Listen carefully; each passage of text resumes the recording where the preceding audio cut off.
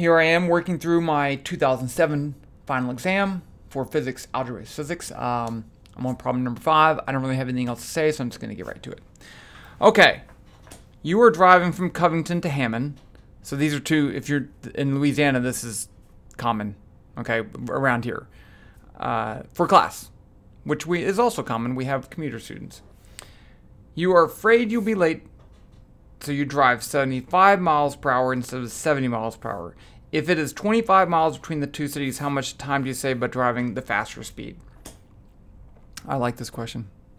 Okay, so let's just start off right here. Let's call this A, B, and there's your car, and here's another car. So this one's going 70 miles per hour. This one's going 75 miles per hour. So, miles per hour.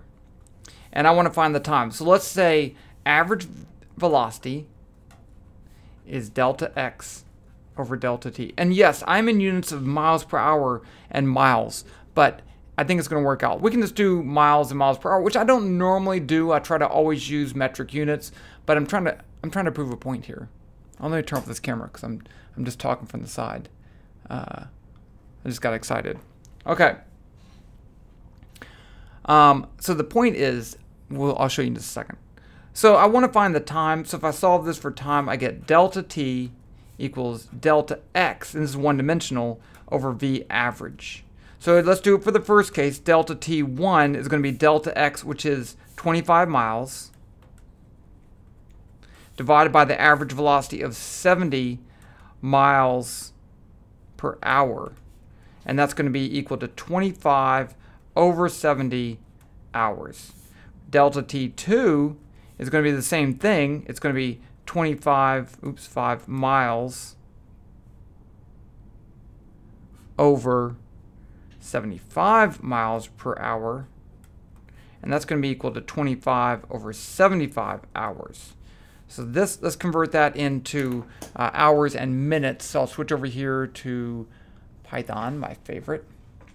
Okay, so let's say v1 equals 70, dx equals 25, dt1 is going to be equal to 25. Oh, it's v1.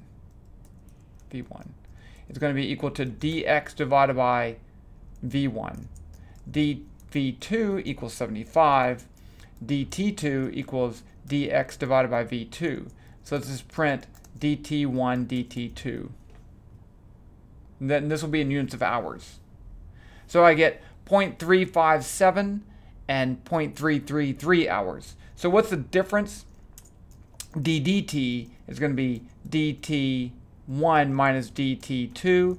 And let's print that in minutes. So let's print ddt. Now I need to convert it to minutes. So there are 60 minutes in 1 hour. Right, so that's just that. 0.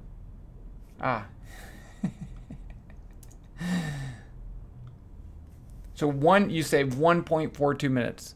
Maybe we should convert that to seconds. 85 seconds. And I mean, it's significant, right? Because you're going from 70 to 75, you think you're making a big difference, but you save a minute and a half. Big deal. Better just to go slower and save better gas. Okay, we'll do another problem on the next video.